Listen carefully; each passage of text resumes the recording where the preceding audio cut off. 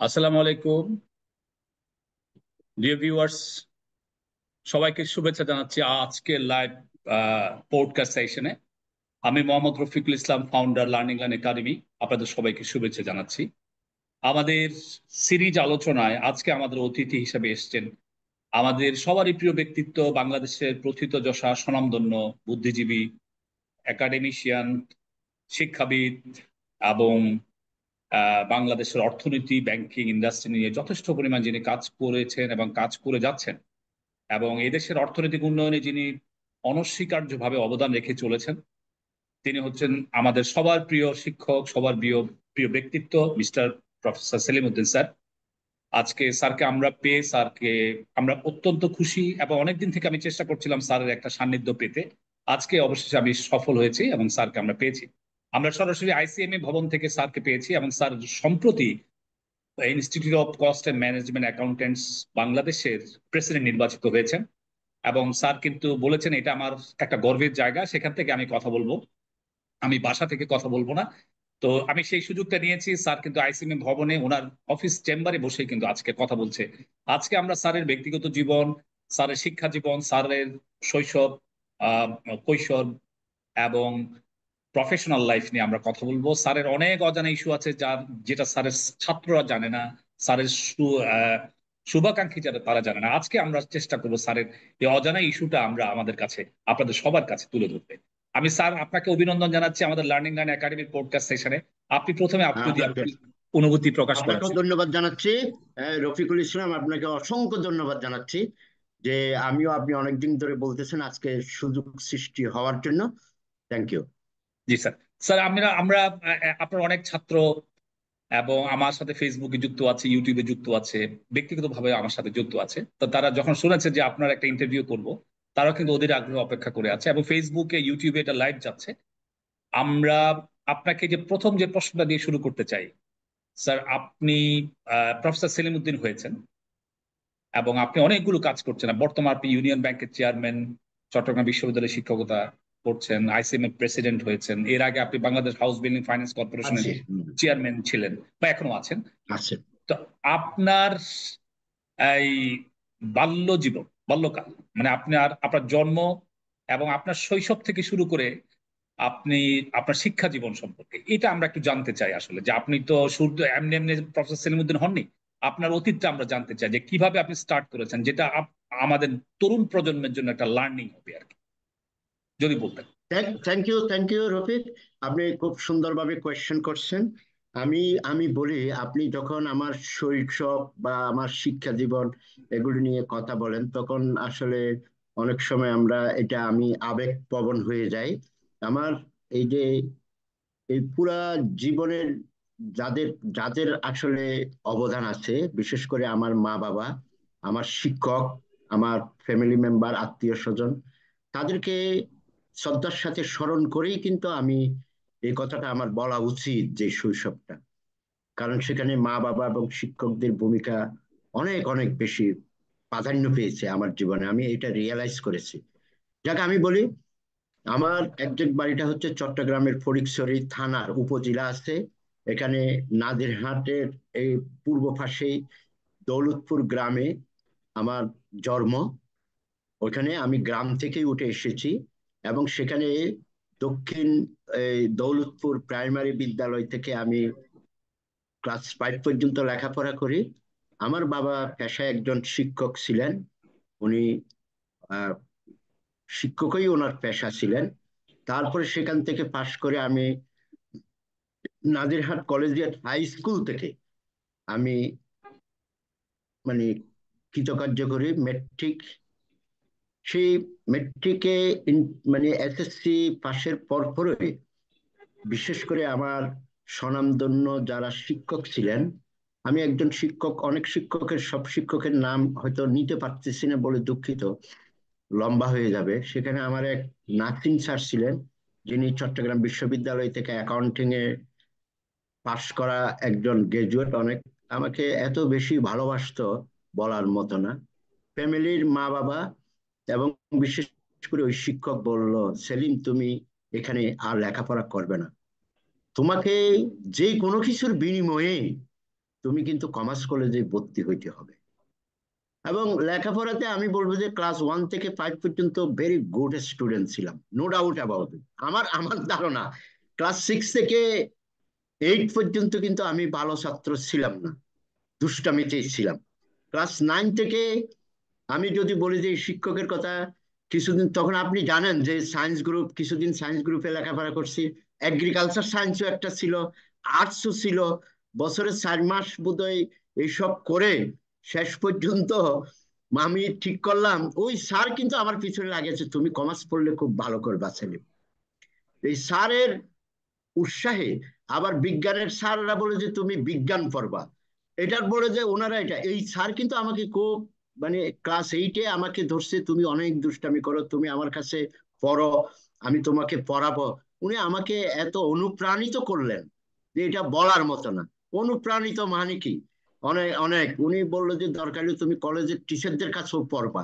হ্যাঁ, তাই উনি শেষ পর্যন্ত আর্টস, এগ্রিকালচার সায়েন্স, সায়েন্স ছেড়ে কমার্সে এখানে এই এই গ্রুপটাকে আমি ডিসাইড করলাম ওনার কারণে। উনি আমাকে ক্লাসরুম থেকে আরম্ভ করে পারিবারিক, আমার মা বাবা সবাইকে কিন্তু উদ্বুদ্ধ করলো। আমি মেট্রিকে মোটামুটি খুব ভালো রেজাল্ট আমি করি। হ্যাঁ, ভালো রেজাল্ট করার পর এই যে লাগাইলে যে না কমার্স কলেজে তোমাকে ভর্তি হইতেই হবে। বলছে যে তুমি তো দেখো 76, 77, আপনি জানেন 78, 79, মানে 4-5টা সাবজেক্টে 2-3টাতে পাইছি, 4-5টা সাবজেক্টে 2-1 নাম্বারের জন্য লেটার মার্ক তুমি মিস করছো, তুমি আল্লাহ দিলে ওখানে যাবে। এখানে ওখানে পাঠাই, মানে কমার্স কলেজে ভর্তি পরীক্ষা দিলাম, নুরুল আফসার স্যার ওখানে তখন প্রিন্সিপাল ছিলেন, রহিম স্যার ভাইস প্রিন্সিপাল ছিলেন, এবং স্বাস্থ্যকান্ত স্যার ছিলেন আমাদের। হুম, আমি ওইখানে যথারীতি পরীক্ষা দিয়ে ভর্তি হয়ে গেলাম এবং কমার্স কলেজে ইন্টারমিডিয়েট পড়া আরম্ভ করলাম। চমৎকার ভাবে, খুব ভালোই লাগছিল। তো চট্টগ্রাম কমার্স, চট্টগ্রাম হ্যাঁ, কমার্স। চট্টগ্রাম সরকারি কমার্স কলেজ আগ্রাবাদে, হ্যাঁ, আরম্ভ করলাম। অনেক বন্ধু বান্ধব হলো। একটু ইয়ে ধরনের ছিলাম, দুষ্টামি টুষ্টামি ছিল, কিন্তু সবকিছুতে ছাপিয়ে কিন্তু আমি লেখাপড়াতে আসলে তখন ওই যে স্যার যে মেট্রিকেট আমাকে যে আনন্দ দিয়েছিল, উৎসাহ দিয়েছিল, ইন্টারমিডিয়েটে আমি মোটামুটি ভালো রেজাল্ট, মানে কি আমি 5 জন পর্যন্ত স্ট্যান্ড করে 6 নম্বরে আমি ছিলাম। আমি দেখলাম যে মানে এত, অর্থাৎ আমার কষ্টের তুলনায় এত বেশি রেজাল্ট ভালো হয়েছে আমার, মানে কিছু কিছু সাবজেক্টে আমি দেখলাম যে আসলে তো আমার ভিতর কিছু আছে মনে হয়। মানে আপনি মানে পুরো ইয়ে করতে, পুরো তখন তো কুমিল্লা বোর্ড ছিল, কুমিল্লা বোর্ডে হ্যাঁ, 50 কুমিল্লা বোর্ডে, হ্যাঁ হ্যাঁ, 50 মানে করেছে। কমার্স গ্রুপ থেকে। রাইট, হ্যাঁ, কমার্স বোর্ড থেকে 5 জনকে 50। হয়তো লিস্টে দিয়েছি 6 নম্বরে, কিন্তু আমার নাম ছিল ওইটা, আর ওইরকম করে আসে। ঠিক আছে, এটার পর তো এটা এটা বুঝে নই। এটার পর কি হলো, এটা তো স্বাভাবিকভাবে এটার পরে আমি অ্যাকাউন্টিং পড়বো। তো ওইখান থেকে হয়তো তখন এমন ইয়ে ছিল যে দেশের অন্য ইউনিভার্সিটিকে চিন্তা না করে চট্টগ্রাম বিশ্ববিদ্যালয়, যেহেতু আমার বাড়ি নাজিরহাট, ওইখান থেকে খুব কাছে, চট্টগ্রাম বিশ্ববিদ্যালয়ে অ্যাকাউন্টিং এ তখন আলাদা আলাদা পরীক্ষা হতো, অ্যাকাউন্টিং এ আমি ভর্তি হয়ে গেলাম। অ্যাকাউন্টিং এ ভর্তি হয়ে আমরা অনার্স আরম্ভ করলাম, এবং অনার্সে আমি মোটামুটি ফার্স্ট ক্লাস তো পেয়েছি, ভালো রেজাল্ট করেছি। এবং এই অনার্সের পরে আমরা দেখলাম যে আমি আমাদের যে, মানে এই যে কোর্সের যে ডিউরেশন, বিভিন্ন মানে পলিটিক্স বা কারণে এরশাদ পিরিয়ডেই ছিল তখন মনে হয়, ওই পিরিয়ডে অনেক কিছু কারণে ইউনিভার্সিটি অনেক দিন বন্ধ। এখন আমি অনেকটা বেকারই বসে আছি ধরতে গেলে। বেকার মানে কি, লেখাপড়া তো শেষ করে দিয়েছে এগুলো অনার্স, এবং পরীক্ষা হবে হবে হবে, হচ্ছে না। অনার্সের পর কখন মাস্টার্সে ভর্তি হব। এর মধ্যে আমার এক বন্ধু বলল যে আমার আব্বা বলতেছে যে তোমাকে সিএ পড়তে, সরি, ওনার আব্বা, এইটা আমাদের এই মানে চুনতির স্বনামধন্য আমার বন্ধু এক ইকরাম, ওর বাবার নাম এই রশিদুল্লাহ খান রশিদুল্লাহ খান। উনি আইটিপি প্র্যাকটিস করতেন, উনি আমাদের deputy prime minister Jamal Uddin আছে, এটা আছে। উনি একদিন আমাকে খুব উৎসাহিত করলো, বললো যে যারা চার্টার্ড অ্যাকাউন্টেন্ট দেখো, আমাদের যে deputy prime minister Jamal Uddin, তোমাদের ওইখানে আমরা তারা বোর্ডিং এ কমার্স কলেজে আমরা পড়েছি, তুমি, আমি মনে করি যে তুমি সিএ পড়লে খুব ভালো করবা। তখন বয়স কম, এত বেশি ইয়ে দিই নাই। ও আচ্ছা, আমার বন্ধুকে ওর বাবা বলছে যে সিএ পড়তে, ও বলছে যে আমি যদি সিএ পড়তে হয়, যদি সেলিম পড়ে তাহলে আমি পড়বো, নাহলে আমি পড়বো না। আচ্ছা, সেজন্য ওই আঙ্কেল আমাকে খুব অনুপ্রাণিত বললো, আমরা শুকতারা বোর্ডিং এ এরকম পড়তাম কমার্স কলেজে, অনেক ভালো ভালো স্টুডেন্ট, আমার সিদ্দিকী থেকে আরম্ভ করে আমাকে কিন্তু অনেক খুব ভালোভাবে, মানে রফিক কি বলবো বোঝাইলো। আমি ওকে বলেছি, বন্ধু দেখো এই আমি তো তাড়াতাড়ি বিসিএস দিব, বিসিএস দিয়ে আমি তাড়াতাড়ি সরকারি কোনো চাকরিতে আমি ঢুকে যাব। বলছি যে না, আব্বা যেটা বলছে চিন্তা করে দেখো, ওনার এক বন্ধু আছে ফার্মে, আমাদের মল্লিকান কোম্পানি, আমাদের মল্লিক সাহেব, আল্লাহ ওনাকেও আমি স্মরণ করি, উনি মারা গেছেন, চার্টার্ড অ্যাকাউন্টেন্ট। বলো যে এই এতদিন বসে না থাকে ফার্মে যাও, আমি বলে দিব তোমাদের পরীক্ষা হলে তোমাদেরকে ছুটি দিবে, আর তুমি গ্রাজুয়েশন যখন হয়ে গেছে, তাইলে তুমি মাস্টার্সে এত বসে। তখন ইউনিভার্সিটিতে অনেক গ্যাপ ছিল, আমরা দুইজন এখানে ভর্তি হয়ে গেলাম। ভর্তি হয়ে আমরা অডিট ফার্মে কাজ আরম্ভ করলাম। ইন দ্য মিন টাইম কিন্তু আমার মাস্টার ডিগ্রি হইতে হইতে এগুলি সব আস্তে আস্তে আমার কোর্স কমপ্লিশনের মধ্যে চলে গেল। কমপ্লিশনের মধ্যে যাওয়ার মধ্যেই হুম, জি স্যার। হ্যাঁ, আ- আমার দিকে দৃষ্টি না দিলে আবার আমি কথা বলতে পারি না, হ্যাঁ। ঠিক না স্যার, আমার আপনার অনেক ভক্ত স্যার মেসেজ দিয়েছে, কমেন্ট গুলো পড়ছিলাম, আপনার হুম কথাগুলো হুম, শুনে কমেন্ট ও করছিলাম। আচ্ছা, হ্যাঁ, ঠিক আছে। তা আমাকে যখন ওরা মানে আমার আমার যখন হলো, তা আমি এর মধ্যে এই এই ইয়ে করে অনার্স করে মাস্টার ডিগ্রির রেজাল্ট হয়ে হয়ে গেল, আমি ফার্স্ট ক্লাস ফার্স্ট হলাম। আমার একটা ইনসিডেন্ট ছিল, আমার মাস্টার ডিগ্রিতে একটা পরীক্ষার আগের দিন আমার আম্মা কিন্তু মারা যায়। হ্যাঁ, আমি ওনাকে দেখে আসি বাড়িতে, দেখে এসে আমাকে মারা গেছে এটা আমাকে বলে নাই, পরীক্ষা দিয়ে আমি বাড়িতে যাই এটা জানতে পারছি যে আমার আম্মা মারা গেছে। তো আপনি জানেন আমি মাস্টার্সে ফার্স্ট ক্লাস ফার্স্ট হয়েছি, এবং এটার পরেই কিন্তু আমার 14 বিসিএস এসে গেছে। আমি তখন সিএ ইন্টার পাস করে ফেলছি। আবার বিসিএস যখন আসছে তখন ওদেরকে বললাম যে না, আমি তো এখন চার্টার্ড অ্যাকাউন্টেন্ট হয়ে যাচ্ছি, আমি যে কোনো মাল্টি ন্যাশনালে চাকরি করবো, আবার বিসিএস টিসিএস এ যাবো না মনে হয়। তবু বন্ধুরা আমার বাসায় ছিল, জোর জবর করতেছে, বলছে না তুমি পরীক্ষাটা দাও। পরীক্ষাটা দিয়েই আমি সাতকানিয়া গভর্নমেন্ট কলেজে আমি জয়েন করলাম। গভর্নমেন্ট কলেজে যখন আমি জয়েন করি, এর আগে ইউনিভার্সিটিতে অ্যাডভার্টাইজমেন্ট দেয়। তো 14 বিসিএস এ জয়েন করার আগেই আমি কি করলাম, ওই সাতকানিয়া কলেজে জয়েন করার আগে ইউনিভার্সিটিতে অ্যাপ্লাই করে দিলাম। অ্যাপ্লাই করার পর আমি সাথে সাথে ইউনিভার্সিটিতে আমার আমার হয়ে গেল, লেকচারার হিসেবে জয়েন করলাম। কিন্তু স্টিল আমি সিএ এবং আইসিএমএ যে আজকে দেখতেছেন, আমি দুইটা প্রফেশন একসাথে আরম্ভ করেছি। এবং আমি অ্যাজ এ লেকচারার থাকা অবস্থায়, অ্যাজ এ লেকচারার আমি ওইখানে 94তেই জয়েন করেছি। আমি 95 96 আমি দুইটা ইনস্টিটিউশনের qualified as a chartered accountant হিসাবে আমি কোয়ালিফাই করে গেছি, এবং আইসিএমএবি তে as a qualified cost and management accountant হিসাবে আমি আমার ইউনিভার্সিটিতে চলে, এবং আমি দুটাতে আমি জয়েন। তো ইন দ্য মিন টাইম তাইলে আমি কলেজ ছেড়ে দিলাম। কলেজ ছেড়ে দিয়ে যেহেতু আমার দুটা ইউনিভার্সিটিতে আবার তাইলে ওরা আমাকে একটা merchant bank south Asia capital limited, ওরা আমাকে বললো যে এই দেখো, আমাদের আবুল খায়ের চৌধুরী এটার চেয়ারম্যান ছিলেন, উনি এফসিএ, উনি বললো যে সেলিম দেখো, বিয়ন্ড দ্য ইউনিভার্সিটি টাইম তুমি বিকেলে এসে তুমি আমার এখানে অ্যাজ এ কনসালটেন্ট হিসেবে তুমি আমার এখানে কাজ করো। যে এই এজ এ মার্চেন্ট ব্যাংকে আপনি জানেন তখন 95 96 তখন কিন্তু চিটাগাং স্টক এক্সচেঞ্জ প্রতিষ্ঠিত হয়েছে, রাইট। মার্চেন্ট ব্যাংকের রুল রেগুলেশন গুলি হচ্ছে। আবুল খায়ের চৌধুরী কিন্তু তখন আমাদের এই বাংলাদেশ সিকিউরিটি এক্সচেঞ্জ কমিশনের যে আমাদের চার্টার্ড অ্যাকাউন্টেন্ট দুইজন ছিলেন, ওনারা ওনাদের সাথে মিটিং মিছিল এটা সেটা করে অনেক রুল টুল ফ্রেম ট্রেম করা, স্যারে করতো আমাকে দিত, অনেক সময় আমি স্যারকে করে দিতাম। মার্চেন্ট ব্যাংকের অনেকদিন as a consultant as a university আমার চলতেছিল। যখন ইউনিভার্সিটি এবং এগুলি চলতেছিল, অনেকে বললো যে যেহেতু chartered accountant and cost and management accountant, যেহেতু অডিট ব্যাকগ্রাউন্ড আছে, এখন কেউ কেউ বলে যে চাকরি ছেড়ে দিবা কিনা বা বেশি বেতনে। আমি চিন্তা করে দেখলাম যে ইউনিভার্সিটিতে আমি তো ইউনিভার্সিটিতে বাইরেও কিন্তু আমি এগুলিতে অবদান রাখার মানে সুযোগ আছে।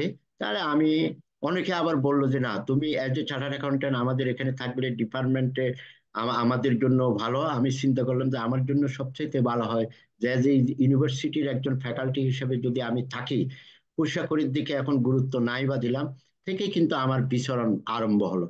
আমি বিভিন্ন পেপার টেপার প্রেজেন্টেশন থেকে, যেহেতু আমি এই আমাদের এখানে double qualified chartered accountant and cost and management accountant. তাহলে আমি আমার জার্নিটা আরম্ভ করলাম, কিন্তু ইন দ্য মিন টাইম প্রায় 98 বা 97-এ আমি রিয়ালাইজ করলাম যে ইউনিভার্সিটিতে তো আমার প্রফেশনাল ডিগ্রিগুলিকে কাউন্ট করে ইউনিভার্সিটির প্রফেসর হওয়ার ক্ষেত্রে কিন্তু অনেক সময় ওরকম সুযোগ থাকে না। দেন আমাকে তখন করতে হবে কি, যে আমাকে বাইরের ডিগ্রি নিতে হবে। যদি আমি শর্ট টাইমে যদি প্রফেসর আমার, ধরেন তখন অ্যাসিস্ট্যান্ট অ্যাসোসিয়েট যখন হয়ে যাচ্ছে, তখনই কিন্তু এটার গুরুত্ব দেখা দিল যে আপনি জানেন হয় পিএইচডি থাকতে হবে, নাইলে বাইরের একটা ডিগ্রি থাকতে হবে। দেন আমি 98-এর লাস্টে আমি ওই বেলজিয়াম সরকারের বৃত্তি নিয়ে কিন্তু আমি ইউনিভার্সিটি অফ ব্রাসেলসে আমি এমবিএ করতে চলে গেলাম উইথ টু প্রফেশনাল ডিগ্রি। আমি ও, ওইখানে 98-99-এ আমি এমবিএ শেষ করি উইথ ডিস্টিংশন। আমি ভেরি গুড। ডিস্টিংশন পেয়েছি, হ্যাঁ হ্যাঁ, অনেক অনেক কাম লোড বলে ওরা, মানে আমি ওইটা ডিস্টিংশনে ওখানে এমবিএ করছি। আমি চাইলে অনেক সাবজেক্ট ওখানে এক্সামশন নিয়ে কিন্তু এমবিএটা দুই করতে পারো। সাবজেক্ট পড়ে কিন্তু পড়তে পারতাম। ওরা এত বিশ্বাস করে যে সিলেবাস বানাই দিলেও কোনো ইয়ে হয় না, বাট ফর ইউর ইনফরমেশন আমি কিন্তু চিন্তা করি না, আমি এক্সামশন নিই না। আমি বলছি না, আমি আবার লেখাপড়া করেই, হ্যাঁ, ফাইন্যান্স ইন্টারন্যাশনাল বিজনেস যা আছে আমি নিব না। আমি না নিয়ে, এটা আমার একটা মাইন্ডসেট, আমি এখানে আসছি লেখাপড়া করে আবার করবো। তো ওই করে আমি ভালোভাবে ওই ডিগ্রি শেষ করে আমি চলে আসি। চলে আসার পর আমি আবার ইউনিভার্সিটি, ওইখানে ইউনিভার্সিটিতে আমি গ্যান্ট ইউনিভার্সিটি এবং আরো দুইটা ইউনিভার্সিটিতে আমি পিএইচডি ডক্টর হিসেবে অ্যাডমিশন নিয়েছি। ওরা আমার লিভিং কস্ট ছাড়া আরগুলি সব দিছে। কিন্তু ইন দ্য মিন টাইম আমি দেশে এসে চিন্তা করলাম যে ইউনিভার্সিটিতে জয়েন করলাম। ইউনিভার্সিটিতে জয়েন করে বিভিন্ন গ্রুপ বলতেছে, ঠিক আছে আপনার তো ইউনিভার্সিটির পরে আপনি আমাদেরকে যদি সন্ধ্যা অথবা আমাদের এখানে যখন টাইম পান, যখন ছুটি থাকে, আপনার ইউনিভার্সিটিতে যখন ক্লাস হবে না বা ইয়ে করবে, আমাদেরকে কনসালটেন্ট হিসেবে আমাদের কাজ করবে। ওরা টাকা পয়সাও ভালো দিবে বললো। তো বাংলাদেশে তো কনসালটেন্ট অ্যাডভাইজার বুঝেন না, আসলে সব কাজগুলি ওদের করে দিতাম। আপনি জানেন তখন আমি ইউনিভার্সিটির পাশাপাশি মোস্তফা গ্রুপে আমি প্রায় 10 বছর কাজ করছি। দেন মোস্তফা গ্রুপ থেকে আবার বের হয়ে আমি টিকা গ্রুপে প্রায় 10 বছরের মতো আমি এদের অ্যাক্টিভলি ইউনিভার্সিটির পাশাপাশি এদের ইন্ডাস্ট্রিয়াল সেট আপ থেকে আরম্ভ করে অ্যাকাউন্টস ফাইন্যান্স থেকে আরম্ভ করে সব কিছুতে আমি, জানেন আপনি এজ এ ব্যাংকার আপনার সাথে, এবং তখন আমাদের আপনি চেম্বারের সাথে আমার সাথে আপনার অনেকগুলি প্রোগ্রাম হয়েছে, আপনি দেখছেন সব জায়গায় আমি এটা করলাম। তা ওইদিকে কর্পোরেট এক্সপিরিয়েন্সটা হলো খাতুনগঞ্জ থেকে মতিঝিলের, এখন এখানে যত ধরনের ব্যাংকিং সেক্টর আছে, এটাতে একটা একটা বিরাট একটা অপরচুনিটি। আমার আমার যে দুটা প্রফেশনাল ডিগ্রি আমাকে কিন্তু, আমি বলবো যে আমাকে এটা সাঁই সাঁই করে উপরে তুলে দিচ্ছে এই দুটা ডিগ্রির কারণে। মানুষ আমাকে এটা হয়তো এটা বিলিভ করে যে এই যে একজন প্রফেশনাল অ্যাকাউন্টেন্টকে আমরা as a adviser, as a consultant, যে আমরা অ্যাটাচমেন্ট রাখবো এবং বিভিন্ন জনকে আমি তাদের গ্রুপ ভিত্তিক অথবা এরকম করে আমার অডিটিং বলেন, অ্যাকাউন্টিং, অ্যাসুরেন্স, সবগুলো কাজে ফাইন্যান্সিয়াল রিপোর্টিং আমি তাদেরকে হেল্প করতাম। এইরকম করে আমার চলে যাচ্ছিল তখন, যেটা সবথেকে, তারপরে হচ্ছে টিকা গ্রুপে জয়েন করার পর আমার একটা সুযোগ আছে যে আমাদের ইনস্টিটিউট অফ চার্টার্ড অ্যাকাউন্টেন্ট থেকে আমাকে নমিনেট করলো যে আমাদের ওয়ার্ল্ড ব্যাংকের একটা মিনিস্ট্রি অফ ফাইন্যান্সের এবং আইফার international financial reporting standard oblique international standard on auditing, এটার উপর 2 মাসের ট্রেনিং করার লন্ডনে আমরা এই যে অনেকজন আইসিএডাব্লিউ, হ্যাঁ, ইনস্টিটিউট অফ, হ্যাঁ, চার্টার্ড অ্যাকাউন্টেন্ট, হ্যাঁ, ইন ইংল্যান্ড অ্যান্ড ওয়েলস, এখানে আমরা 2 মাসের আমরা পাইলাম। এরপর আমি জাপানে অনেকবার ট্রেনিং এ গেলাম, অনেকগুলোতে বিভিন্ন জায়গায় দেশ বিদেশে আমার পেপার, তারপরে রিস্ক অ্যান্ড অ্যাসুরেন্স অ্যাসোসিয়েশনের আমি মেম্বার ছিলাম। পৃথিবীর বিভিন্ন জায়গায় ইন্স্যুরেন্সের উপরও আমার কাজ এবং ব্যাংকিং এর উপর সবগুলোর কাজ। ইন দ্য মিন টাইম আমি যে চলে এসে কর্পোরেট জগতে যে আমি এনটাইঙ্গেল হয়ে গেলাম, হ্যাঁ, এনটাইঙ্গেল হওয়ার সাথে সাথে কিন্তু আমি যে এমবিএ হয়ে আমি প্রফেসর হয়ে গেছি অলরেডি, কিন্তু প্রফেসর হওয়ার পরও আমাদের ডিপার্টমেন্টের টিচাররা বারবার, বিশেষ করে আমাদের মানে অনেক প্রফেসরের সবাই আমাকে এনকারেজ করতে লাগলো যে সেলিম, তোমার অনেক প্রফেশনাল ডিগ্রি থাকবে, এটা থাকবে, কিন্তু পিএইচডি না থাকলে তুমি অনেক জায়গায় কিন্তু লজ্জা পাবা। ইউনিভার্সিটির টিচার মানে, তখন কিন্তু আমি প্রফেসর হয়ে গেছি আমার দলে, তো আমি বললাম যে ওইখানে যে আমি ছুটি নিয়ে ইউনিভার্সিটিতে যাই না, যেহেতু কর্পোরেট জগতে নিজেকে এঙ্গেজ করে ফেলছি, এখানে এক্সপ্লোর করবো এমবিএ দিয়ে আমি ধরেন প্রফেসর হয়ে গেলাম, কিন্তু ওইদিকে অ্যাসোসিয়েট বা প্রফেসর হয়ে গেলাম, ওইদিকে আমার আর ন্যাকটা আমার চলে গেছে এখানে। কিন্তু আমার স্যাররা, বিশেষ করে আমাদের প্রফেসর ডক্টর মঞ্জুর মোর্শেদ স্যার, যিনি আমার সুপারভাইজার ছিলেন, উনি বললো যে সেলিম, খুব এটা খুব অনেকে আমাদের প্রফেসর পিএইচডি করে নাই, ওরা কিন্তু বিভিন্ন জায়গায় যখন বসে ওদেরকে ডক্টরেট বলে ডাক দেয়, ডক্টর অমুক, ওরা লজ্জা পায়। তোমার কিন্তু একটা পিএইচডি থাকা উচিত, এবং তুমি যত হোক মানে তুমি পিএইচডিটা করো। আমি স্যারকে বললাম যে ঠিক আছে, আমি তো এখন দেশের মধ্যে কর্পোরেট গ্রুপগুলোর মধ্যে এমন ভাবে এঙ্গেজ হয়ে গেলাম, আমি তো বিদেশে ওখানে যাই, বেলজিয়ামে যায়, আমি আর পিএইচডি করব না, হ্যাঁ পারবো না। তখন আমি ইউনিভার্সিটি, চিটাং ইউনিভার্সিটিতে আমি রেজিস্ট্রেশন নিলাম।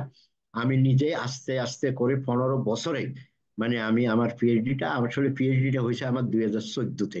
মানে 2000 সালের থেকে আরম্ভ করলাম, যে ওই বেলজিয়াম থেকে এই রেজিস্ট্রেশন এখানে আনি 15-তে। স্যারদের যে অনুপ্রেরণা, আপনাকে আমি বললাম যে কার আপনি এখানে পেয়ে যাচ্ছেন আমার Right. অনুপ্রেরণাকারী কারা, ওরা এইভাবেই বলতো, এইভাবে বলতো তোমার তো ডিগ্রি এগুলো আছে, তুমি প্রফেশনাল ডিগ্রি, এটা তোমার কোনো অসুবিধা নেই, কিন্তু পিএইচডি না থাকলে কি, অনেকে এটাকে মানে টিচার মানুষ এখন রিসার্চের মধ্যে পিএইচডি এনে নাই। দেয়, পিএইচডি নেই।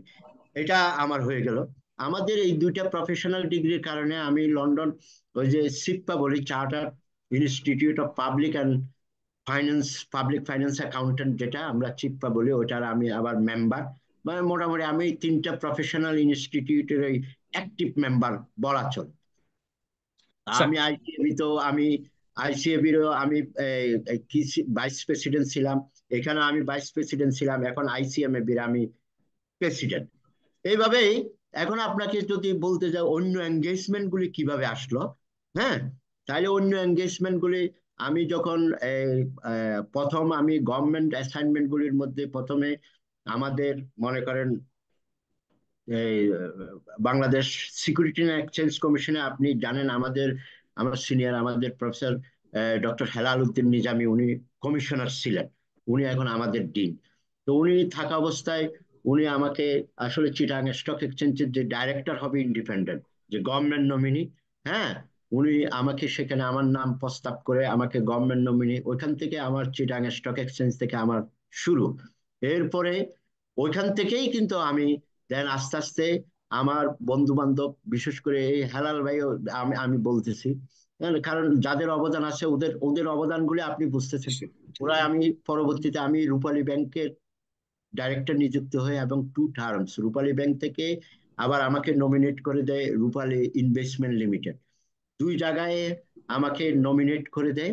নমিনেট করে দেওয়ার পরে আহ, এই যে দুই জায়গায় আমি ডাইরেক্টর ছিলাম 2 টার্মস, থার্ড টার্ম হওয়ার আগেই, থার্ড টার্মতে রিনিউ হয়ে কিছুদিনের মধ্যে আমাদের তৎকালীন অর্থমন্ত্রী, হ্যাঁ, যাকে আমি শ্রদ্ধার সাথে স্মরণ করি, হ্যাঁ, আবুল মাল আব্দুল মুহিত, উনি আমাকে আসলে সিলেক্ট করলো, যে অনেক একটা ব্যাংকের জন্য সিলেকশন করেছিল, পরবর্তীতে আমাকে বাংলাদেশ হাউস বিল্ডিং ফাইন্যান্স কর্পোরেশনে আমাকে চেয়ারম্যান হিসেবে নিযুক্তি দেয়। এই নিযুক্তির থার্ড টার্ম এখন রানিং, মানে আগামী কয়েকদিনের মধ্যে থার্ড টার্মটা আমার শেষ হয়ে যাবে, তৃতীয়বারের মতো আমি হই। ইন দ্য মিন টাইম আমি যখন হাউস বিল্ডিং ফাইন্যান্স কর্পোরেশনে 2018-এর দিকে করি, তখনও কিন্তু আমি আবার আমাদের এই যে আমাদের এস আলম গ্রুপের কর্ণধার, হ্যাঁ, আমাদের এই যে মাসুদ ভাই, উনি আমাকে আমাকে খুব দেখতে পারতো এবং এই করতো, আমাকে বললো যে, আমাকে তখন ইসলামী ব্যাংক বাংলাদেশ লিমিটেডের আমাকে এক্সিকিউটিভ কমিটির চেয়ারম্যান করেন, হ্যাঁ, চেয়ারম্যান করেন, এবং আমি তখন এই house building finance corporation chairman, এবং এটা এটার মধ্যে আপনি জানেন হাউস বিল্ডিং একটু আলাদা, এই জন্য এটা কন্ট্রাডিক্ট করে না, ফাইন্যান্স কোম্পানিতে আমি ছিলাম। এবং এরপরে ওইখানে সাকসেসফুলি অনেক এই এই আমার মনে হয় যে 2023-এর হাফ পর্যন্ত আমি সেখানে, 2018 থেকে আমি সাকসেসফুলি এখানে ইসি কমিটির চেয়ারম্যান হিসেবে কাজ করেছি। দেন আমি এরপরে আমরা, আপনি জানেন ইউনিয়ন ব্যাংক পিএলসি তে এজ এ আমি এই গত এই 5-6 মাস আগে কিন্তু আমি চেয়ারম্যান হিসাবে আমি বুঝতে এখানে, আমার মনে হচ্ছে যে এইখানে আমি যাদের অবদান আছে, আমি তাদের যাদের নাম আমি বললাম, ওদেরকেও আমি গভীর শ্রদ্ধার সাথে স্মরণ করি, এবং ওদের অবদানকে আমি শ্রদ্ধার সাথে আমি স্মরণ করি ওদের আপনার অবদান স্যার, এবং আপনার অনুপ্রেরণা। হ্যাঁ, আপনার এটাই প্রলিফিক আমার ক্যারিয়ার, মনে হয় আমি সব বলে ফেলছি। প্রলিফিক ক্যারিয়ার মানে আমি মানে মানে মানে আনইমাজিনেবল।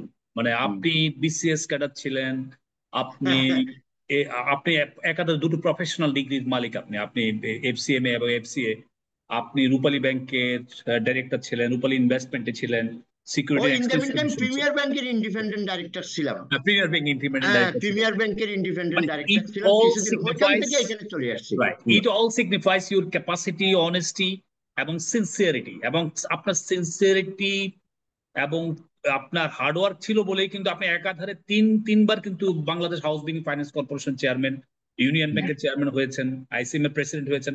আর আনইমাজিনেবল, আমি আসলে আপনার আমার কি নেই একজন একজন মানুষের জীবনে স্বপ্ন যখন মানুষ থাকে, মানুষ কি হতে চায়, আসলে আপনি কিন্তু স্বপ্নকে, অন্য অনেকের স্বপ্ন কিন্তু ক্রস করে চলে গেছেন আর কি। তো আমরা আসলে নতুন প্রজন্মের জন্য আমি এখানে একটা লেসনটা আমি শেয়ার করতে চাই। স্যার, আপনি হুম। আপনি তো পড়ালেখা করার কথা ছিল কমার্স কলেজ থেকে পাশ করে আপনি এসছেন ইউনিভার্সিটিতে, কিন্তু হ্যাঁ, ইউনিভার্সিটির পলিটিক্যাল ডিসরাপশনের কারণে আপনার জন্য একটা সুযোগ সৃষ্টি হয়েছে প্রফেশনাল ডিগ্রিটা নেওয়ার জন্য। এটা হ্যাঁ, এটা এটা এটা কিন্তু অনেকেই, কিন্তু যারা ইউনিভার্সিটি বন্ধ থাকলে আমরা কিন্তু অলস পড়ে থাকি, আমরা মনে করি যে ইউনিভার্সিটি বন্ধ, আমার জীবন বন্ধ হয়ে গেছে, আমার জীবন চলবে রাইট, রাইট। কি? হ্যাঁ, হ্যাঁ, এই হ্যাঁ। জায়গা থেকে আপনি কিন্তু চ্যালেঞ্জেসটা নিয়েছেন, যে আপনি কিন্তু বসে থাকেন না, আপনার অদম্য না, ইচ্ছে, আপনার ভিতরে জমে থাকা অদম্য বাসনা আপনাকে কিন্তু নিয়ে গেছে ওই দিকে। আপনি চার্টার্ড অ্যাকাউন্টেন্ট হয়েছেন, পরবর্তীতে আপনি এফসিএম হয়েছেন। তো এগুলো আসলে আপনার আপনার আমি আমি আমার আমার এই শোতে আপনি এসেছেন, আমি আমি বলবো তরুণ প্রজন্ম যারা দেখছেন, যারা আহ, এই স্যারের এই জায়গা থেকে জীবনে কোথাও কিন্তু আপনি মনে করবেন না যে এখানে আপনি শেষ হয়ে গেছেন, এখান থেকে কিন্তু আপনার অন্য কোথাও তো সুযোগ আপনার জন্য অপেক্ষা করছে, যেটা প্রফেসর সেলিমউদ্দিন স্যার কিন্তু নিজেকে এভাবে প্রকাশ করেছে। আমি স্যার আপনার এতগুলো পরিচয়, আমি সংক্ষেপে আপনার সাথে আপনাকে একটা প্রশ্ন করতে চাই, যে আপনি নিজেকে কি ভাবতে পছন্দ করেন? একজন শিক্ষক, নাকি একজন কনসালটেন্ট, নাকি একজন ব্যাংক চেয়ারম্যান, নাকি একজন ব্যাংকার, নাকি অন্য কোনো কিছু?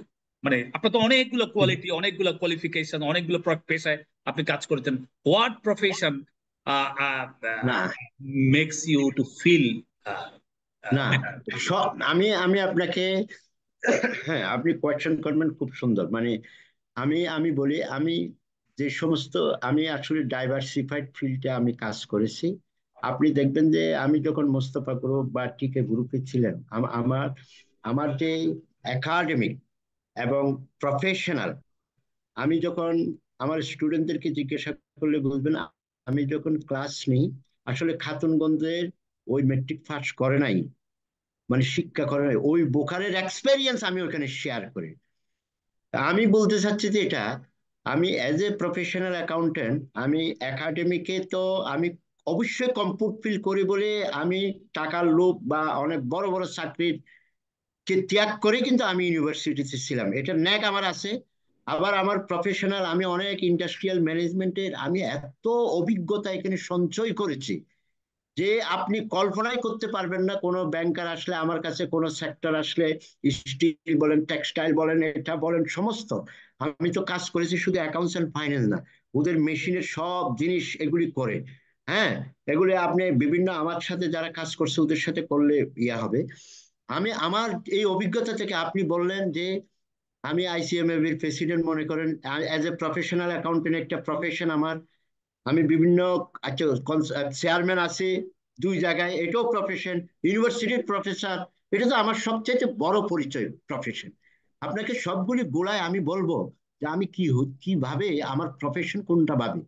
আমি ভাবি যে আমি একজন, আমি যেটা প্র্যাকটিস করি সেটা হচ্ছে যে আমি একজন ইতিবাচক মানুষ হইতে চাই। Very good. আমার প্রফেশনটা হচ্ছে ওইগুলো আমার আছে, ওই ইতিবাচক থেকেই কিন্তু আমি এগুলিকে, তরুণ প্রজন্ম বলেন যাকে বলেন, আমি চাই যে আমি ইতিবাচক থাকা এবং সঠিক, মানে কাউকে ছোট না করা, কারোর সাথে এটা না করা, এগুলি সবগুলো আমি আমার যত ধরনের tangible, intangible, technical, non technical, academic, নন একাডেমিক, আমার যত স্কিল আছে এগুলো আমাকে ধাবিত করে ইউনিভার্সিটির professor, you have to be very ইতিবাচক, আপনাকে থাকতে হবে। আপনাকে ইউনিভার্সিটির টিচার, আপনি ইতিবাচক এবং আপনাকে ভালো মানুষ হইতে হবে। Professional accountant right. ইতিবাচক ভালো হইতে হবে। চেয়ারম্যান ইতিবাচক ভালো হইতে হবে। সবকিছু আমার সবকিছু মূলে একটাই, একজন ভালো আমার মানুষ। প্রফেশন একটাই, মানে ভালো, মানে ভালো হওয়ার চেষ্টা করা এবং ইতিবাচক থাকা। Right, right. না, হুম, এটা খুবই সুন্দর বলেছেন স্যার। এবং আপনি শুধু শিক্ষক না, আপনি হুম, কিন্তু একজন ইন্ডাস্ট্রি প্রফেশনাল, একজন একদম। প্র্যাকটিসিং ব্যাংকারও বলা যায় আপনাকে। অতএব এটা একটা সুবিধা আপনার ছাত্রদের জন্য যে আপনি ক্লাসে শুধু একাডেমিক পড়ার বাইরে প্র্যাকটিক্যাল ইন্ডাস্ট্রিয়াল লাইফে কি হচ্ছে, ইকোনমিতে কি হচ্ছে, সেটা হুম, আপনি টেক্সট বুকের সাথে বা একাডেমিক পড়ালেখার সাথে রিলেট করে আপনার লেকচারটা আপনি দিতে পারেন।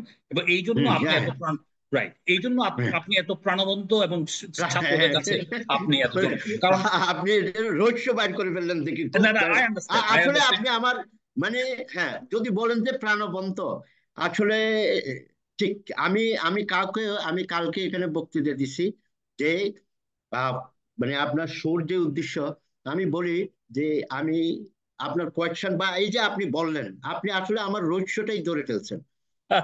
আমি আপনার, হ্যাঁ, থ্যাংক ইউ, মানে ইটস ভেরি, ইয়ে, আপনি অনেক ইন্টেলিজেন্ট আমি বলবো যে।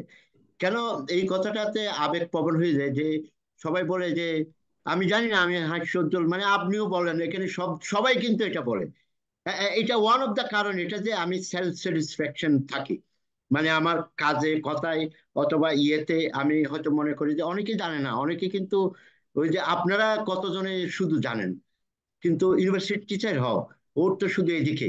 কিন্তু যখন ওরা দেখে যে আমি টেক্সটাইল নিয়ে এটা নিয়ে, ও বলে যে উনি এত জানে কেমনে, কিন্তু আপনারা তো জানেন ব্যাংকে যারা কাজ করে তারা তো সবাই আমার সাথে রিলেটেড, জানে খাতুনগঞ্জের, হ্যাঁ, মৌলভীবাজার খাতুনগঞ্জে যারা ব্যাংকার ছিলে তারা কিন্তু জানে যে আমার সেই, মানে স্টিল মিল থেকে আরম্ভ করে পেপার মিল থেকে আরম্ভ করে সবগুলোর এদের সব আছে। এই জন্য আপনি যে জিনিসটা আবিষ্কার করেছেন সেটা, পৃথিবীতে মানুষ দুই ধরনের, একটা হচ্ছে বাস্তববাদী আর একটা হচ্ছে মনোরঞ্জনবাদী। আমি এই দিনই বলছি, কারণ রিসেন্ট বক্তৃতা দিছি বলে এটার উপর মনে আছে। জি স্যার, জি স্যার। আমাদের লোকেও এটা মজা। বাস্তববাদীটা হচ্ছে যে কি আমার, এটা বুঝেন, একদম রিয়েলিটিতে কাজ করে। মনোরঞ্জনবাদী হচ্ছে আবার তিন ধরনের। একটা হচ্ছে মনোরঞ্জনবাদী, আপনাকে বলবে যে, মনোরঞ্জনবাদী আপনাকে বলবে যে কোনো কিছু না করে সে আপনাকে মনোরঞ্জন করবে। আবার সে পরিকল্পনা করেই কিন্তু কি করবে, মনোরঞ্জন করবে। আরেক ধরনের মানুষ হচ্ছে যে ইমপ্লিমেন্ট করে আপনাকে মনোরঞ্জন করবে। রাইট। আমি বাস্তববাদী, মনোরঞ্জনবাদী তো বটে, নাইলে আমার ভিতরে তো, আপনি বলছেন যে স্বতঃস্ফূর্ত, কারণ আমি কাজটা ইমপ্লিমেন্ট করে আমি জানাইতে চাই যে আমি এভাবে মনোরঞ্জনবাদী, আমি এইরকম বলতে চাই। আমি এই জন্য বললাম যে এটার জন্য সবচাইতে যে সমস্ত জিনিসগুলো আছে, সেই সমস্ত জিনিসের ভিতর অ্যাটিটিউডটা হলো যে, মানে যেটাকে আমরা ইতিবাচক দিক বলি, positive attitude is very very important. আপনি দেখেন, আমরা লেখাপড়াতে যা শিখি, হ্যাঁ, 80-20 রুল আছে, এটা 20% কাভার করে না, রাইট। 80% কাভার করে আপনার অন, মানে on the job.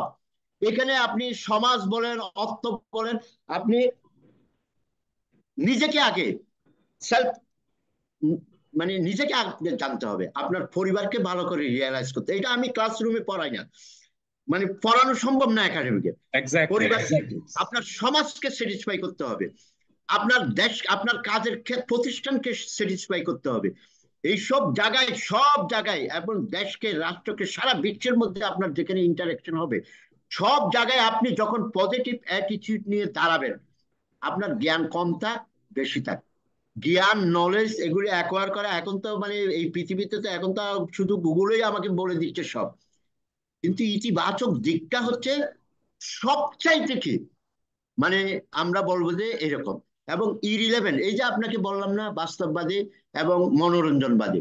Mulla Nasiruddin একদিন, মানে আমি বুঝাতে চাচ্ছি যে আপনাকে এটা, মোল্লা নাসিরুদ্দিন একদিন এই যে আমাদের ল্যাম্পপোস্ট আছে না, জি স্যার। হ্যাঁ, চোর টকগুলো, ল্যাম্প পোস্টের নিচে আলুর মধ্যে কি যেন দেখতেছে, মানে দেখা দেখি খুঁজতেছে। অনেকক্ষণ ধরে খুঁজতেছে, 2জন লোক তাকে ফলো করতেছে। তারপরে এসে বলল, এই যে মোল্লা নাসিরুদ্দিন, আপনি এখানে কি খুঁজতেছেন? বলছে যে আমার ঘরের চাবি আমি খুঁজতেছি। তাহলে ওরা সবাই আবার হেল্প করলো, বললো যে এখানে তো সাবিক। বলছে যে মোল্লা নাসিরুদ্দিন, আপনি কি এক্স্যাক্টলি জানেন আপনি চাবিটা কোথায় হারাইছেন? বলছে আমি তো ভাই শিওরলি জানি, চাবিটা তো আমার ঘরেই হারাইছে। তো বলে যে আপনি এখানে কেন খুঁজতেছেন?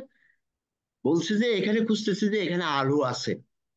আমি বুঝাইতে পারছি আপনাকে, বোঝানোর আচ্ছা। কথা হচ্ছে যে এই, মানে আপনার মানসিকতা যদি আপনি কোন জায়গায় কি আছে ওইখানে না খুঁজে যদি আপনি সবসময় আলুর মধ্যে খুঁজেন, তাহলে হবে না। এই জিনিসটা আমি রাইট। খুব, আমি খুব ফলো করি। আপনার আমি আপনার এই কথা থেকে আমি যেটা শিক্ষা নিলাম, হ্যাঁ, যে আমরা ক্লাসে যদি পড়াই কিভাবে সাইকেল চালায়, হুম, কিন্তু আপনি হুম, সাইকেল চালানো শিখেই কিন্তু ক্লাসে পড়াতে এসেছেন।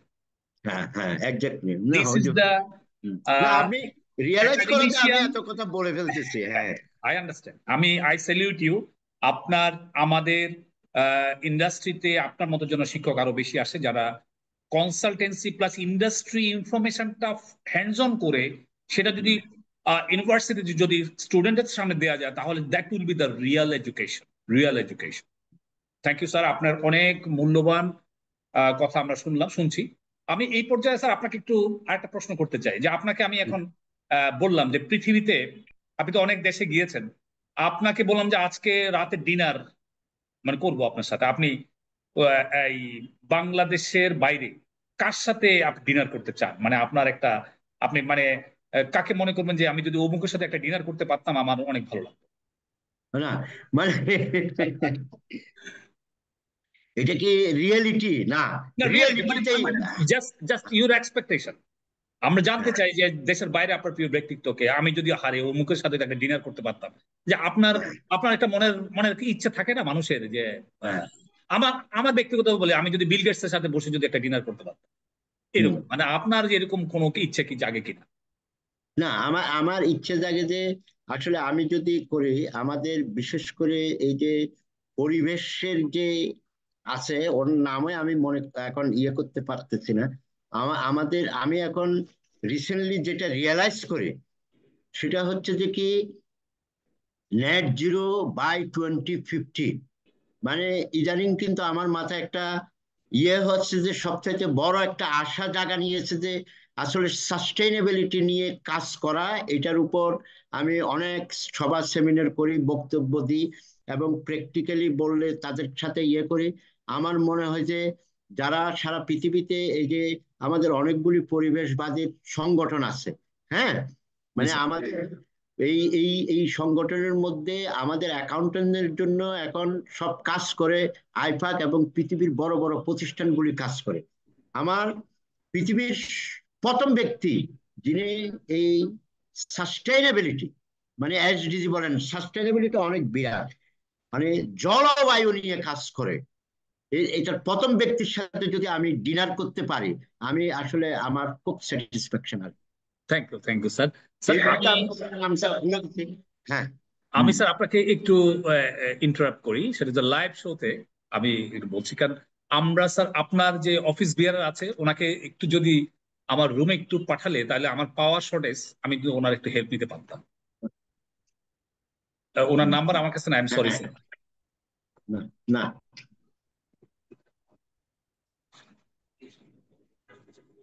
হ্যাঁ, স্যার আপনি, কন্টিনিউ আসলে পাঠিয়ে দিব। হ্যাঁ ঠিক আছে। আমি আমি আমি আপনাকে এখন যে প্রশ্নটা করতে চাই সেটা হচ্ছে যে আপনি আহ, আপনার কোনো গবেষণা কর্ম যেটা নিয়ে আপনি খুব গর্ব করেন, এরকম গবেষণা কর্ম নিয়ে যদি আপনার কোনো কথাবার্তা থাকে, আপনার যদি বলার কিছু থাকে, যেটা আপনাকে সবচেয়ে বেশি আনন্দ দিয়েছে, যে গবেষণা কর্ম বা যে শিক্ষা কর্ম বা যে কন্ট্রিবিউশন আপনাকে সবচেয়ে বেশি আনন্দ দিয়েছে, ওইরকমের। সেটা হুম, হুম। সেটা নিয়ে যদি আপনি একটু বলেন। না, আমি আসলে আমি এই, যেটা নিয়ে আমি প্রাউড ফিল করি সেটা হচ্ছে যে সবচেয়ে বড় গবেষণা তো আমি পিএইচডি করেছি, এটাই আমাকে এটার কথাই বলতে হবে। আমি পিএইচডি করেছি application of international financial reporting standard in Bangladesh. আমি এটা আপনাকে একটু আগে বললাম। আমি এটা 15 বছর ধরে নিজে নিজে তিলে তিলে তিলে তিলে, যেহেতু আমি বেশি সময় পাইতাম না, আবার টিচাররা যখন আমাকে এইভাবে অনুপ্রাণিত করতো, আমি তিলে তিলে তিলে তিলে আমি এই পিএইচডিটা 15 বছর ধরে বিভিন্ন ইয়ে করে আমি করেছি অনেকগুলো অ্যাসপেক্টে। আমার কাছে আমি খুব স্যাটিসফাইড আর কি এটার উপর কাজ করে। অনেক লম্বা চূড়া পরিকল্পনা করে কোয়েশ্চেনিয়ার 500 1000 মানে ছাপাই প্রেস থেকে। ধরেন এগুলো তো আমি যেহেতু কর্পোরেটে ইয়ে করে, আমার তো এগুলোর কোনো অসুবিধা নাই, আপনি জানেন যে ছাপায় মানুষ থেকে ইন্টারভিউ নিয়ে তারপরে অ্যানুয়াল রিপোর্ট গুলির উপর কাজ করে, মানে আমার একটা বিশাল ধরনের এখানে স্যাটিসফ্যাকশন আছে। যদিও আপনি থ্যাংক ইউ যে আজকে এরকম একটা কথা, এই পর্যন্ত কেউ এরকম কথা আমাকে আর জিজ্ঞাসা করে নাই। আমি খুব স্যাটিসফাইড আমার এটার ফাইন্ডিংস নিয়ে, এটার ইয়ে নিয়ে, আমার পিএইচডিটা নিয়ে আমি খুব স্যাটিসফাইড। আর আপনার এছাড়া গুলি আপ- লেখা টেখা বলে আছে। আপনার প্রিয় খাবার কি স্যার? আপনি কি খেতে পছন্দ করেন? আপনি চিটগং এর মানুষ, আপনার হুম। খাওয়া প্রিয় খাবার কি স্যার? না, গরুর মাংস তো আছেই। প্রিয় খাবার মধ্যে বলতে গেলে এখন হয়তো যদি কম খাই, প্রথম থেকে স্টুডেন্ট লাইফ থেকে আপনি জানেন গরুর মাংসটাই কিন্তু মেজবানি, সবচাইতে প্রিয় খাবার, খুব খাইতাম মেজবানি মানে। কালো ভুনা। হ্যাঁ মানে ডায়াবেটিক না হওয়ার আগে পর্যন্ত কিন্তু খুব খাইতাম, সোজা কথা এত খাইতাম এটা বলার মতো না। মেজবান তো আছে, মেজবান গেলে তো আমরা আগেই চলে যেতাম। তা এখনো স্টিল ইজ এ প্রিয়, হয়তো পরিমাণটা কমে গেছে আর কি স্যার আপনি খাওয়া। কি ভ্রমণ করেন, মানে বাইরে বেড়াতে যান? হুম? আপনার তো বিজি লাইফ, আপনি কর্পোরেট হ্যাঁ। ওয়ার্ল্ডে না না, শিক্ষকতা। আমার আমার আমার বিজি লাইফ, আপনি আমার ফেসবুক ঘাটলে দেখবেন আমি বাংলাদেশকে আসলে জানতে চাই, চিনতে চাই। এটা কিন্তু একটা মনের ভিতর আমার থাকে। এটা এটা যদি আমি না করি তাহলে আমার আমার অ্যাডভান্টেজ, যেটা বলবো যে আমার এক্সপিরিয়েন্সটা পরিপূর্ণ হবে না। বাংলাদেশে মোটামুটি যতগুলো জায়গা আছে, দু একটা ছাড়া সবগুলো আমি ভ্রমণ করেছি।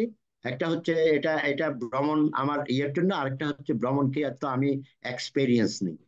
আমাদের বিদেশের যারা লোকেরা থাকে, আমি মনে করি কি একটা দেশ আপনি সফর করলে ভালো করে তার আর্থসামাজিক সবকিছু অবলোকন করলে, আপনি কিন্তু এই যে আপনি ট্রেনিং করান একটা ডিপ্লোমার সমান সার্টিফিকেট, সে লক্ষ্যকে সামনে রেখে পৃথিবীর অনেক দেশ যখন যেটাতে সম্ভব হয়েছে অবশ্যই ভ্রমণ করেছি।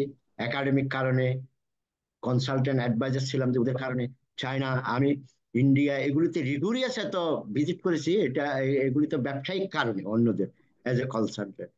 তো কোথাও ধরেন কানাডা, ইউকে, এগুলিতে ধরেন ট্রেনিং করার ব্যাপারে করেছি। তারপরে আম- ওই বেড়ানিটাই তো কোনো না কোনো কাজের মাধ্যমেই কি দেশের বাইরের গুলি পিছিয়ে।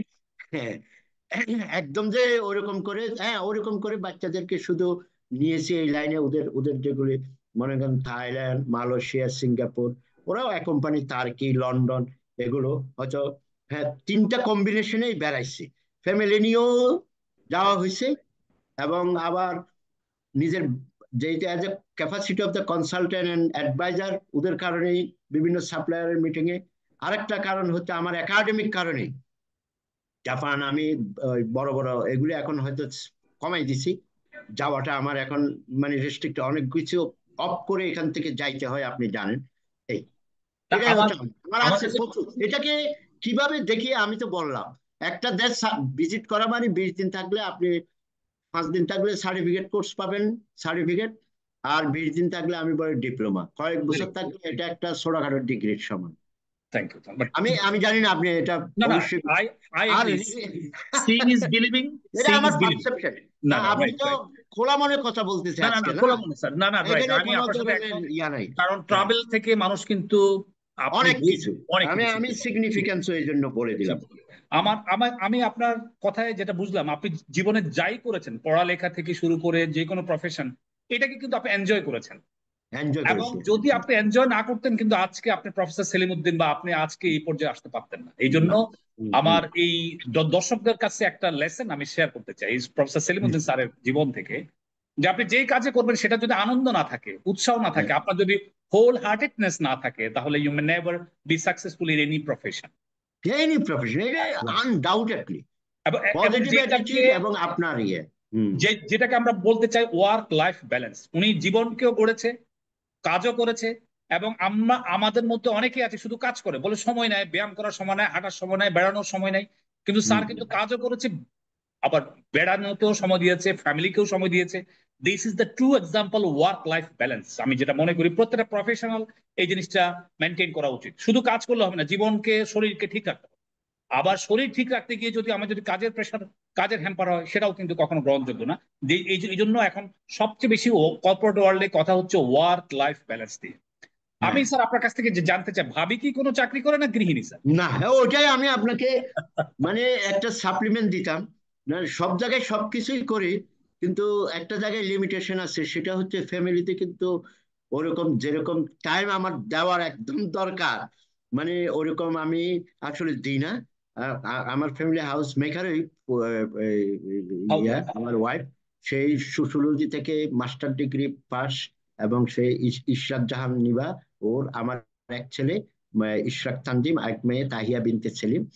তো আমার আমার ওয়াইফ কিন্তু ধরেন এই যে আমি এত কাজ করি, এগুলিতে করি, মানে কোনো কমপ্লেন অথবা কোনো কিছু, অথবা এইটা করা, কোনো কিছুই কিন্তু মানে ইয়ে করে না। আমি যেমন ধরেন আমি আজকে অনেক দিন থেকে ঢাকা, ঠিক আছে, আমি শুধু কয়েকদিন এই যে আইসিএমএব এর প্রেসিডেন্ট হওয়ার পর ঢাকা, তারপর আমি যাব কালকে ইউনিভার্সিটিতে যাব, আজকেই যাব। তাই আমি অনেক, এই যে কিছু বলে না বা কিছু মানে কোনো কমপ্লেন নাই, এটা আমার জন্য বিরাট একটা সাপোর্ট। আমার ছেলে মেয়ে, আমার ছেলেটা, আপনি জানেন আমার ছেলে ঈশ্বরচন্দ্র, ও ফৌজদারহাট ক্যাডেট কলেজ থেকে ও আর্মিতে গিয়েছিল। ওরা গিয়ে ওর ভালো লাগে না, এরপর ও ওই যে কার্লটন ইউনিভার্সিটিতে কম্পিউটার সায়েন্সের ওর আল্লাহ জানে এই ডিসেম্বর, গত ডিসেম্বরে ওর গ্রাজুয়েশন মানে কমপ্লিট হয়েছে, কোর্স গ্রাজুয়েশন হয়ে যাবে আগামী জুনে। তা আমার মেয়েটা একইভাবে, আমার মেয়ে স্পানি এই পাবলিক স্কুল এন্ড কলেজে পড়তো, বাংলা মিডিয়ামে। সেখান থেকে ওই একদম প্লে থেকে মেট্রিক পাস, ওইখান থেকে চিটাং কলেজ, দেন কোভিড এর মধ্যে ও বিভিন্ন জায়গায় অ্যাপ্লাই ট্যাপ্লাই করে ফুল স্কলারশিপ নিয়েই মানে সেই মিশিগান স্টেট ইউনিভার্সিটিতে সেই বায়োটেকনোলজিতে সে সেকেন্ড ইয়ারে এখন পড়তেছে। হম। যাই হোক, আজকেও কথা হলো দুইজন মানে আমরা আবার ভিডিওতে সব কথা বলি, ওদের সাথে আজকেও কথা বললাম। তা আমার মেয়েটাও খুব ভালো করতেছে মাশাআল্লাহ, সে এখানে রেসিডেন্ট অ্যাসিস্ট্যান্ট হিসেবে কাজ করতেছে, ইন্টারন্যাশনাল স্টুডেন্ট অ্যাম্বাসেডর হিসেবে সেই ইয়ে করতেছে, এবং রিসার্চ অ্যাসিস্ট্যান্ট হিসেবে সেই কাজ করে। সবগুলো মিলে মোটামুটি ওরা এই তো। স্যার so- আমাদের দেশের আপনার ফ্যামিলি খুবই একটা একটা শিক্ষণীয় অবস্থায় আছে। ভাবি আপনাকে সাপোর্ট দেয়, ভাবি হায়ার এডুকেটেড পার্সোনালিটি। আপনার ছেলে মেয়েগুলো ভালো করেছে পড়ালেখায়, একাডেমিক্যালি। আমি এই পর্যায়ে আপনার সাথে একটা জিনিস শেয়ার করতে চাই যে আমাদের দেশে যেসব ইউনিভার্সিটি থেকে বের হয়ে গ্রাজুয়েট বা পোস্ট গ্রাজুয়েটরা ইন্ডাস্ট্রিতে আসছে, শোনা যায় যে স্কিলের অভাব, স্কিল ডেভেলপমেন্ট নিয়ে কাজ করা। বা আপনার কি মনে হয়, আমরা আসলে স্কিলড হিউম্যান রিসোর্স কি তৈরি করতে আমাদের কোথাও কোনো ঘাটতি হচ্ছে, বা আমরা কি স্কিল এই হিউম্যান রিসোর্স ডেভেলপমেন্ট নিয়ে কি আরো কাজ করার সুযোগ আছে কিনা? অনেক কাজ করার সুযোগ আছে। মানে এটা হয়তো আমার অ্যাটিটিউড দিয়ে আপনাকে হয়তো আমি এটার অ্যান্সার দিব। মানে অ্যাটিটিউডটা এই, আমি যখন বিভিন্ন গ্রুপে কনসালটেন্ট ছিলাম বা অ্যাডভাইজার ছিলাম, অথবা বিভিন্ন গ্রুপের এমডি বা চেয়ারম্যান, ওরা ওদেরকে আমরা যখন কোনো লোককে ফ্রেশ গ্রাজুয়েট হোক এটা হোক, যখন চাকরির জন্য যখন ডাকি, সেটা ধরেন অ্যাকাউন্টিং এর এটা বাদ হয়ে দেন, একজন কেমিক্যাল ইঞ্জিনিয়ারকে আমরা চাকরি দিব। তো আমি যখন ওখানে বসতাম, আমার পিছনে 10-20টা কেমিক্যালের স্যাম্পল থাকতো, ব্যবসা তো মানে সব। তা কোন স্টুডেন্ট থেকে আমাদের এক্সপেকটেশনটা বলতেছি, তাহলে আপনি গ্যাপ নাকি, রাইট, রাইট। ওকে বলতাম যে ওই ইন্টারভিউ বেশি না, ওকে বলতাম যে ঠিক আছে, এক নিঃশ্বাসে 10টা কেমিক্যালের নাম বলে ফেলেন। আচ্ছা, কেউ পারে কেউ পারে না। তো তাকে দিলাম ধরেন, এটা দেখালাম, এই এটা, তাকে এটা একটা পানি দেখালাম, তাই এটা কি হইতে পারে, সে আসলে এটার নাম বলতে পারে না। ধরেন এটা হাইড্রোজেন পারঅক্সাইড, এটা গ্লোবাল সল্ট, বা এটা এই, সে বলতে পারে না। আমাদের এক্সপেকটেশন থাকে যে কি, আমার মনে করেন আমি গ্লোবাল সল্ট আনবো, হাইড্রোজেন পারঅক্সাইড আনবো, তারপরে ওই যে ফ্ল্যাক্স, কত ধরনের কেমিক্যাল আছে কথা, বা এখন সে কিন্তু এগুলোতে কিন্তু তারা অভ্যস্ত নয়। অর্থাৎ আমার এক্সপেকটেশন হচ্ছে, যে ছেলেটা আসি এটা এরকম এটা এরকম, আমাকে ইতিবাচক ভাবে সবগুলো যদি করে আমি এটাতে ডেভেলপ করতে পারবো, করতে পারবো যতটুকু পারো। এইরকম নলেজ নিয়ে কিন্তু আমাদের শিক্ষা প্রতিষ্ঠান থেকে বের হয় না।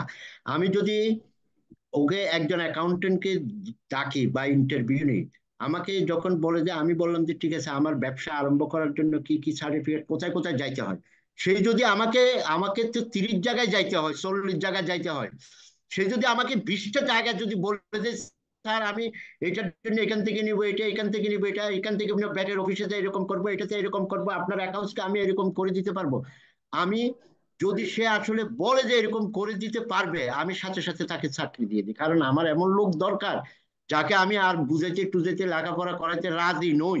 সে, আমি কিন্তু এগুলি ইন্ট্রোডাকশন টু বিজনেস স্টাডিজ এ পড়াই, সে পড়ে যে জয়েন্ট স্টকে যাইতে হবে এবং আমার বইয়ের মধ্যে কোথায় কত টাকা ফি, সেটা এই বইটা আমি লিখে, মানে আমার এগুলি বলা আছে। কিন্তু স্টুডেন্ট, বা আমি স্টুডেন্ট কথা বলবো, ওরা লেখাপড়ায় কনসেন্ট্রেশন, মানে কনসেন্ট্রেশন কিন্তু একটা বিশাল ব্যাপার। ইতিবাচক থাকার ফলে আপনি যদি কনসেন্ট্রেশন না হয়, আমি তাকে এলসি কিভাবে খুলে পড়ে, এগুলো আমরা ইন্টারমিডিয়েট থেকে পড়াচ্ছি না?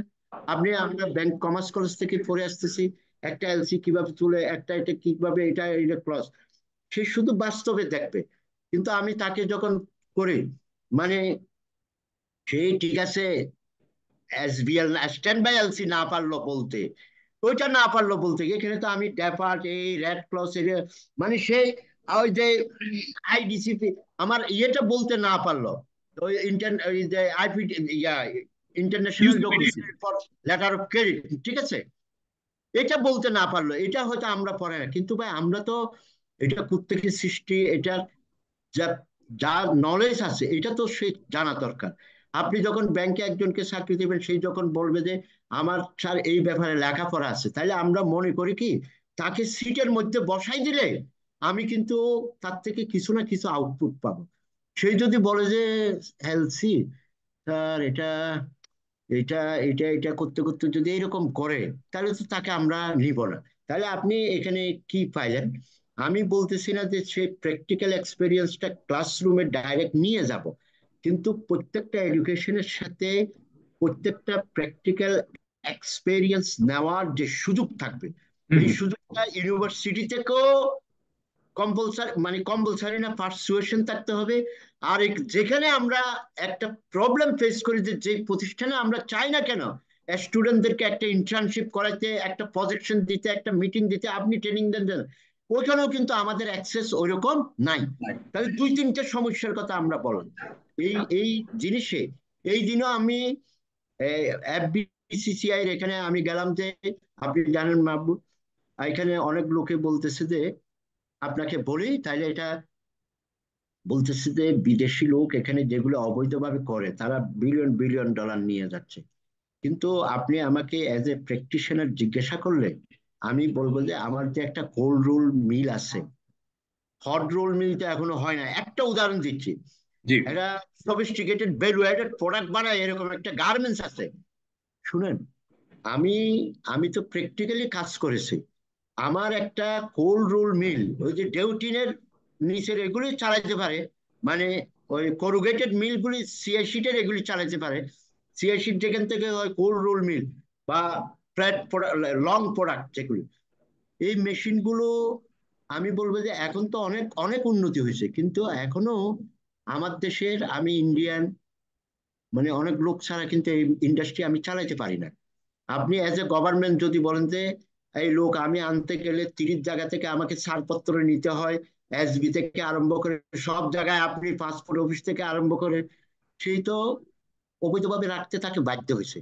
এই জন্য আমরা বলবো যে এই যে এখানে একটা প্র্যাকটিক্যাল, মানে আমরা এই জায়গায় কিন্তু অনেকগুলো আমাদের শিক্ষিত বুয়েট থেকে এখান থেকে যত জায়গা থেকে লোকগুলি বের হয়, এগুলি যদি, এইগুলোকে যদি, এই জিনিসগুলোকে যদি মাথায় দিয়ে স্কিল গ্যাপটা যদি আমাদের দেখা হয়, এই স্কিল গ্যাপের মাধ্যমে যদি আপনি আমি সবাই সরকার যদি আমরা কাজ করতে পারি, তাহলে আমাদের স্কিলনেস তো অটোমেটিক্যালি বাড়ে যাবে। শুধু লেখাপড়া দিয়ে রাইট। তো হবে না, চিঠি লিখতে জানলে তো হবে না। আমার স্কিল বলতে আমার একদম ভোকেশনাল যে সমস্ত ইঞ্জিনিয়ারিং আছে সব জায়গায় এই গ্যাপ গুলি আছে।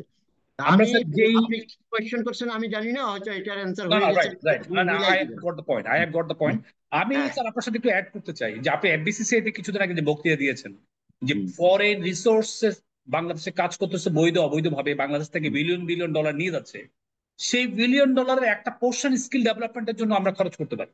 আমাদের অনেক অবশ্যই। পটেনশিয়াল ছেলেবেলে আছে, আমাদের হ্যাঁ, পটেনশিয়াল স্টুডেন্ট অনেক। আছে, ইয়াং জেনারেশন আছে। এবং হ্যাঁ, আমি ইয়াং জেনারেশনকে বলবো যে ইউনিভার্সিটিতে শুধু বইতে, আমি আপনার কথা শুনে যেটা বুঝলাম, যদি বইতে যদি কনসেন্ট্রেশন থাকে তাহলে হবে না। বইতে যা পড়েছো তা তোমার চারপাশে কোথায় এটার অ্যাপ্লিকেশন, সেই জায়গাটা আছে। তোমার। এখন তো দুনিয়ায় খোলা। হুম। Right, right. এবং সেটা তোমার ইনকিউজিটিভনেস থেকে কিন্তু আসতে হবে, তোমার ইচ্ছা আসছে। শক্তি থেকে আসতে হবে। আবার আরেকটা মূল্যবান কথা স্যার আপনি বলেছেন যে আমরা ভালো হিউম্যান রিসোর্স চাই ইন্ডাস্ট্রিতে, কিন্তু হুম। ইন্ডাস্ট্রিগুলো ইন্টার্ন করার সুযোগ কিন্তু ওভাবে দেয় না।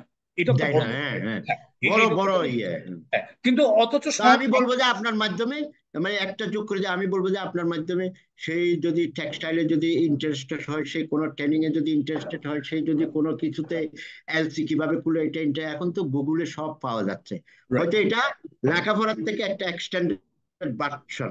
আর আপনার কাছে গিয়ে সামনে বসে যদি কিভাবে এলসি খুলে যদি আপনার দূরাদূরি কাগজপত্র দেখে, তাহলে প্র্যাকটিক্যাল শিখা হয়ে গেল রাইট, রাইট, রাইট। মধ্যখানে। হ্যাঁ। তা আই এম ওপেন টু সবাইকে অল, আই আপনি এম ওপেন টু অল। সবাইকে। হুম, হুম। হ্যাঁ। ওটা সরি, আপনি বলেন, আমি মধ্যখানে এটা ঢুকে দিলাম। হ্যাঁ। না, না, আমি আমি এই ব্যাপারে আপনি বিশেষ করে banking, economy, international trade, import export, এগুলো নিয়ে আমরা যদি প্র্যাকটিক্যালি কাজ করি, আপনি যদি এরকম যদি কোথাও কাউকে এরকম যদি হ্যান্ডস অন এক্সপেরিয়েন্স এই লাইনে করাতে চান, I am at your hand. আপনি যে কোনো সময় আমাকে ডাকতে পারেন স্যার, আমি আপনাকে আপনার হুম। স্টুডেন্টদের আমি সেই সাপোর্টটা দিব না, দিব আমি স্যার। এখানে আইসিএমএবি থেকে আমাদের এখানে অনেক স্টুডেন্ট আছে। আমি এটা এটা আমি মাথায় অলরেডি নিয়ে নিছি, ওদেরকে ইন্টার্ন করানো, তারা যদি ফ্রি থাকে, এটা থাকে একটা প্র্যাকটিক্যাল এক্সপিরিয়েন্স করলে। আপনার এখানে যদি চাকরির ইন্টারভিউ দিতে যায়, সে যদি বলে যে আমি এই ব্যাংকে এতদিন ধরে ইন্টার্ন করে এই জিনিসগুলি করেছি, শুধু ইন্টার্ন করার জন্য করার না, সেইগুলি রপ্ত করেছে, তাহলে আপনি তাকে চাকরি দিতে কমফোর্ট ফিল করবেন। Right, right. তারা। স্যার আপনি আমরা অনুষ্ঠান একদম শেষ পর্যায়ে, আর হয়তো 5-7 আচ্ছা। মিনিট আমরা কন্টিনিউ করব। আমাদের অনুষ্ঠানটা 1 ঘন্টা ডিউরেশন হয়। তো আমরা আজকে অনেক কিছু আপনার কাছ থেকে জানলাম, শিখলাম। আপনি শুধু একজন শিক্ষক না, আপনি একজন প্র্যাকটিশনার, এবং আপনি ইন্ডাস্ট্রিতে হ্যান্ডস অন কাজ করেছেন, বিভিন্ন ইন্ডাস্ট্রি কনসালটেন্সি করেছেন, বিভিন্ন ইন্ডাস্ট্রি গড়ে দিয়েছেন। এবং বাংলাদেশ দুইটু প্রথিত দশা কোম্পানিতে আপনি কিন্তু কাজ করেছেন, মোস্তফা গ্রুপ, টিকে গ্রুপ, এবং বাংলাদেশেও one of the biggest business কনগ্লোমেরেটস so far. তো আমি আপনার শুধু থিওরিটিক্যাল নলেজ এর সাথে এবং প্র্যাকটিক্যাল নলেজের কম্বিনেশন করে আপনি স্টুডেন্টদের যে সাপোর্টটা দিয়ে যাচ্ছেন, সেটা সত্যি মানে ট্রিমেন্ডাস এবং আনইমাজিনেবল। এবং এই জন্য আপনাকে আমরা সেলিউট করি। আমরা অনুষ্ঠানে একদম শেষ পর্যায়ে, আপনি তরুণ প্রজন্মের উদ্দেশ্যে যদি আপনার কোনো কথা থাকে, যে আপনার পুরো লাইফে আপনি যা শিক্ষা পেয়েছেন, আপনার যেসব জায়গায় গ্যাপ আছে, আপনি তো আরো অনেক কিছু চাইতে পারতেন। আজকে যদি আপনাকে প্রশ্ন করি যে আপনি জীবনটা যদি আবার শুরু থেকে শুরু করতে পারতেন, আপনি কি কি করতেন, যেটা আপনার অপূর্ণতা রয়ে গেছে, সেই আলোকে যদি একদমই। তরুণ আমি দুইটাতে, প্রজন্মের কাছে। আপনার হয়তো টাইম একদম শেষ, আমি দুইটা কথা বলি। সেটা হচ্ছে যে আমি যেটা মনে করি, এবং আমিও যেটা মনে করি, প্রথম আমার পারসেপশনে রাখতে হবে। আমরা চিন্তা করি মানে আমরা বলি যে এই প্রজন্মের জন্য বলবো যে আমি, মানে প্রত্যেকের এই কথাটা মনে রাখতে হবে। মানে everyone don't think you have nothing, you have nothing, but also don't think you have everything, but someone has something. You can use your something, you can revolutionize your life. মানে এটাই হচ্ছে সবচাইতে বড় কথা রাখতে হবে। মানে আপনি, আপনার কিছুই নাই, এটা আপনার মনে করার দরকার নেই। আপনার সব কিছুই জানেন আপনি, এটা বলারও দরকার নেই। আপনার কিছু শুধু আছে। আমি বলবো যে সেলফ ডেভেলপমেন্ট ফর এক্সিলেন্স। আপনি তো অনেক বক্তব্য, মানে টাইম পাইলে আরো 1 ঘন্টা লাগবে। সেলফ ডেভেলপমেন্ট ফর এক্সিলেন্স, আমি বলি সেলফ ডেভেলপমেন্ট নিজের উৎকর্ষের জন্য, আমরা বাংলায় বলি নিজের উৎকর্ষের জন্য, উৎকর্ষের জন্য নিজের উন্নয়ন।